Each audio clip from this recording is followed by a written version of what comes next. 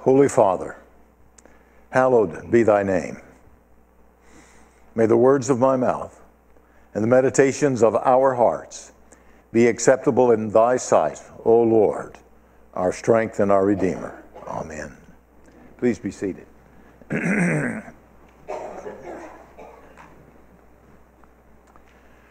John Donne, in his book, The Search for God in Time and Memory, talks about the utilization of stories in Scripture to speak to us in ways more profound than just the simple transmission of information. When we study the events that comprise God's revelation of Himself, we identify with the persons and their circumstances, and we make application to the circumstances of our lives. Now, the passage read this morning about Jacob is such a story. It reverberates with power, for it is about the climax of a great man's spiritual journey. There is something of Jacob in us all. So join me now as together we share this dark night of the soul of Jacob, soon to be Israel. In order to understand the events of the text, we have to go back some years. Jacob, from his birth, lived by his wits. His name means supplanter or trickster. Taking advantage of his brother Esau, Jacob succeeds in taking Esau's birthright. The foolish Esau, famished with hunger, trades it for a mess of pottage. But much more significantly, with the collusion of his mother, Rebekah, Jacob pretends to be Esau, preparing food for Isaac, his blind father, donning the skin of a sheep to simulate his brother's hairy body, lying directly to his father about his identity. And so the prized blessing of the father upon his eldest son is given not to Esau, but to the supplanter, Jacob. One can hear the anguish, the anger of Esau when he realizes what has happened. The scripture says, he cried out with an exceedingly great and bitter cry and said, "Bless me, even me also, O my father." But Isaac said, "Your brother came with guile, and he has taken away your blessing." Then Esau said, "Have you but one blessing, my father? Bless me, even me also, O father." And Esau lifted up his voice and wept, and determined to kill Jacob upon the death of his father. And so it is that the young Jacob must flee for his life. He will never again see his mother. He heads out across the wilderness to make his way in the world, alone, young, perhaps shamed by what he has done, certainly chastened by the consequences of his actions. He is a fugitive from hearth and kin. When Jacob arrives at Bethel, he makes his bed in the open with a stone for a pillow, and there he dreams that a ladder is set up between heaven and the earth, with angels descending and ascending. And at the top of the ladder, there is God standing there. And God speaks a promise to Jacob. He says that all the nations of the earth will bless themselves by him and his descendants. "Behold," says God, "I am with you and will keep you wherever you go and will bring you back to this land, for I will not leave you until I have done that of which I have spoken to you." Well, Jacob is taken by this direct revelation from God and decides he will make a response. He makes a vow. He takes a rock and anoints it with oil. The rock is to be a witness to what he's vowing, and this is his vow.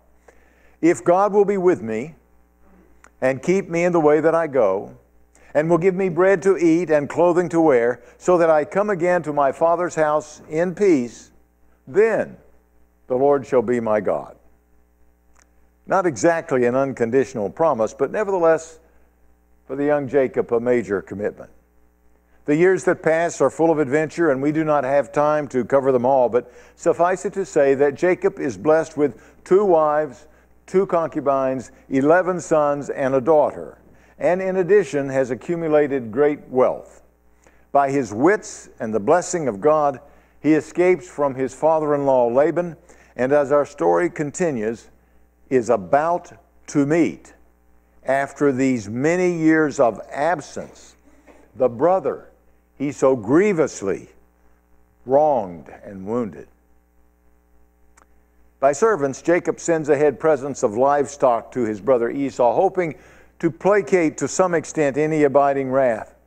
Further, he has taken his 12 children, his wives and concubines, and all his possessions, and sent them across the ford of the stream Jabbok. Tomorrow,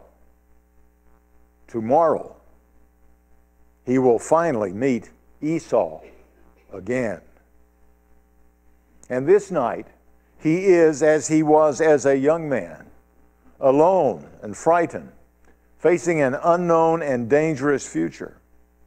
The difference is that he is no longer a callow youth, no longer a relative innocent, no longer under any illusions about the difficulties and dangers to himself and his family the future may hold. That night, the angel of the Lord comes and wrestles with Jacob until the breaking of the day. Now, in order to understand the significance of what is happening, we need to know that Jacob is wrestling in the dark.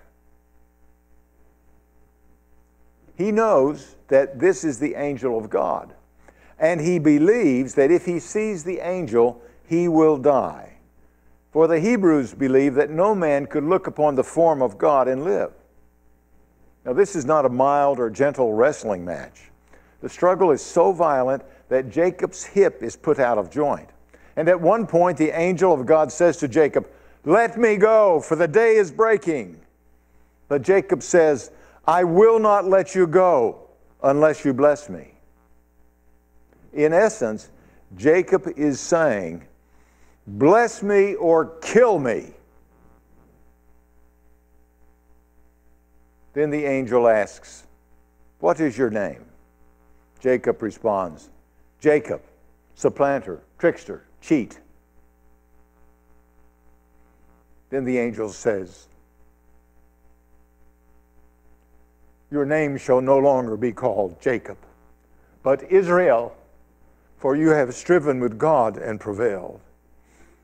The angel blesses Jacob, and Jacob called the name of the place Peniel, saying, "For I have seen God face to face, and yet my life is preserved."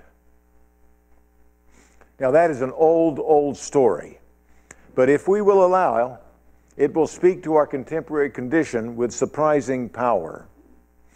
You see, Jacob is every person. His journey is like our own in broad brushstrokes. All of us attempt to get by our wits. We do that because we soon learn that no one takes care of number one like number one. And since it is easy to conclude that life is a zero-sum game, we do not start out as altruistic or self-sacrificing people. Scheming to get our way, to protect ourselves, to make ourselves comfortable, is as natural as breath. When we are young, perhaps away from home, beginning a new and challenging adventure, particularly one that is fraught with danger and fear, many do turn to God, for God is constantly seeking to break into our lives. And some, even some who have very little knowledge of the transcendent, find themselves arrested by His glorious presence. But for most, it is not as if we had no religious background. Most of us have been blessed with a structure of belief that we more or less accepted as the way the world was. Jacob, too, had good training. His dream in the wilderness did not spring forth full-blown from his forehead. Rather, it was the situation of uncertainty, the guilt and the danger combined with the overlay of training that opened God to the revelation of God's will for his life. His complacent self-sufficiency was shattered, and Jacob heard the voice of God. Suddenly, that which had sort of always just been there was critically important. Jacob had to make a personal decision. Is my life going to appeal to the protection, support, and strength of God? Or am I truly on my own? Do I reject all power save the power of my right arm? Fortunately, Jacob made the decision to accept the promise of God. And it is likely that on many a starlit night as the years rolled on, Jacob looked up and wondered about the promise he had made, the God to whom he had made it, and the influence of his covenant with God. He wondered what it all meant. Where was he heading? What was his destiny? What did the future hold for him? I suspect that most of us have had transcendent moments. Perhaps it was when you were near the end of your strength in some difficult and critical labor. Or perhaps for those who have known military combat, when the ground shook with the indescribable power and fury of exploding ordnance, when your mortality was terribly, fearfully driven home. Or perhaps it was in childbirth, or holding a sick child and realizing that your own efforts were inadequate to meet the needs of the moment. It may have been a time of personal temptation, when your integrity and control of your life teetered on the edge of the abyss. Perhaps it was just the sudden realization that life was too big and too complicated and too unpredictable to handle without the help of God. Then it was that the overlay of training, coupled with the demands of the hour, needed to become, and I trust did become, a personal covenant with God. But our spiritual journey does not end with the covenants made in our youth or young adulthood. For though we may not often contemplate where we are going, there is an inexorable quality to life. I sometimes tell people and remind myself that ultimately the doctor has bad news for us all. The energies of life shut down. Our ability to control our lives is revealed to us as weak. Now that occurs earlier for some than others, but we may be absolutely sure that the day is coming when by the grace of God we confront the full truth of the fact that we were made by and for God. That our safety, security, meaning, and purpose, the maintenance of all our dreams and hopes are tied up in the covenant relationship to which God calls us. For middle-aged Jacob, it was the confrontation with a brother he had desperately wronged and who had sworn to kill him. He understood that he was at the mercy of Esau. And of course, Esau came with an army of 400 men. Only if by the grace of God the heart of his brother was softened. Only if Esau were willing to forgive the terrible offense of the young Jacob could he hope for the safety of his family and himself. And so, in a way that he had never done before, Jacob turned to God. The imagery of the wrestling is vivid. This was no calm petition, no reasoned discourse, no cool and controlled contract. No, this was the desperate striving of a frightened and weak man who nevertheless possessed enough faith to cast himself upon the mercies of God. He, in a sense, died to self. When he cries out, "Bless me or kill me," he gives himself away. And discovered, as have countless millions, that giving oneself away is the key to the security and blessing God offers to all of those who will trust him. We did not create ourselves. We cannot sustain ourselves. All we can do is entrust ourselves to God, who did create and does sustain. And when we do that, we enter into the joy of our Lord. As with Jacob, we become new persons. Even the name changes. No longer tempter, trickster, supplanter, or cheat. Jacob finally becomes Israel, he who has striven with God and prevailed. John Shasby's autobiographical account entitled Birthright tells of a man of God who for much of his life served God but with a barren spirit. He acknowledges that he was a legalist, seeking to serve God by being obedient to his commands. He tells us that self-examination and confession and repentance, a sense of unworthiness, were constant in his life. As he says, no matter where I went, what I did, fear was my constant traveling companion. I never felt good enough, obedient enough, holy enough, never felt I did enough, and never felt that what I had done was good enough. His ministry was outwardly successful, but inwardly he was miserable. All of this came to a climax in 1981. He resigned his church, left his wife and children with her parents, and took a small travel trailer to the mouth of the Igoda River. And in that isolated environment began a month-long struggle to find out who he was, who God was, and what the Christian life was really all about. It was an intense struggle like Jacob's, wrestling with the Lord, crying out with Jacob, bless me or kill me. So God granted him a spiritual breakthrough. He came to understand that he was not just a servant of God, but a son of God. His relationship to the Lord was not based on his performance, but on his covenant with Jesus Christ.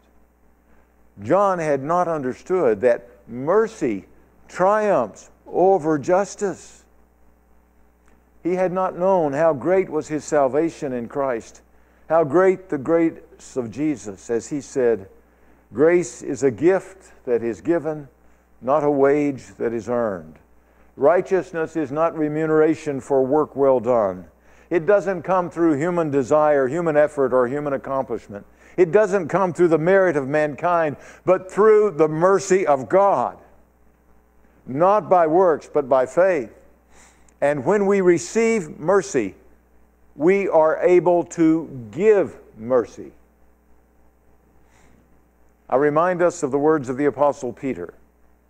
But you are a chosen generation, a royal priesthood, a holy nation, who once were not a people, but now are the people of God, who had not obtained mercy, but now have obtained mercy. So where are we on our spiritual journey? Have we come to Bethel and made an important but youthful conditional promise?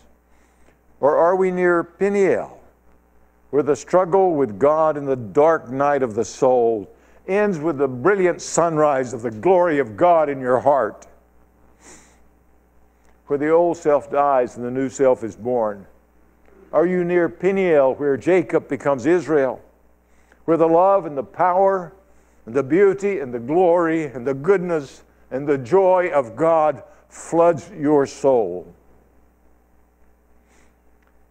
It is a consummation devoutly to be desired. It is a gift beyond price. It is a gift which God, your Heavenly Father, waits to give to His children. May God bless you as you receive it. They that have ears to hear, let them hear what the Spirit is saying to the church. Amen.